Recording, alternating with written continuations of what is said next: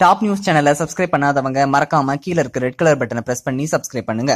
மேலும் செய்திகளை உடனுக்குடன் அறிய பக்கத்துல இருக்க பெல் பட்டனை பிரஸ் பண்ணுங்க. பிரிட்டனில் உள்ள பிரிஸ்டல் பல்கலைக்கழகத்தைச் சேர்ந்த கேஃபோர்ட் மையத்தின் இயற்பியல் விஞ்ஞானிகள் அணுசக்தி கழிவுகளில் இருந்து தங்கள் ஆய்வகத்திலேயே செயற்கை வைரத்தை உருவாக்கியுள்ளனர்.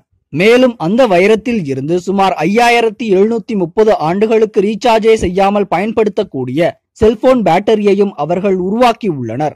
அதாவது 50% செயல்பாட்டு அளவில் இந்த பேட்டரி இவ்வாறு ஆயிரக்கணக்கான ஆண்டுகளுக்கு பயன்படுத்தலாம் என பிரிஸ்டல் பல்கலைக்கழக விஞ்ஞானிகள் தெரிவித்துள்ளனர். இத்தகைய பேட்டரி மூலம் விண்கலம், செயற்கைக்கோள் மற்றும் விமானங்களின் பயண காலத்தை நீட்டிக்க முடியும் என்றும், இருதய நோயாளிகளுக்கு பொருத்தப்படும் பேஸ்மேக்கர் கருவியில் பயன்படுத்துவதன் மூலம் நோயாளிகள் அந்த கருவியின் பயனை முழுமையாக பெறலாம் எனவும் விஞ்ஞானிகள் தெரிவித்துள்ளனர். இந்த தகவல் உங்களுக்கு பிடிச்சிருந்தா லைக் பண்ணுங்க, கமெண்ட் பண்ணுங்க. மறக்காம கீழ இருக்க ரெட் கலர் சப்ஸ்கிரைப் பட்டனை பிரஸ் பண்ணி டாப் நியூஸ் சேனலுக்கு சப்ஸ்கிரைப் பண்ணுங்க. நன்றி, வணக்கம்.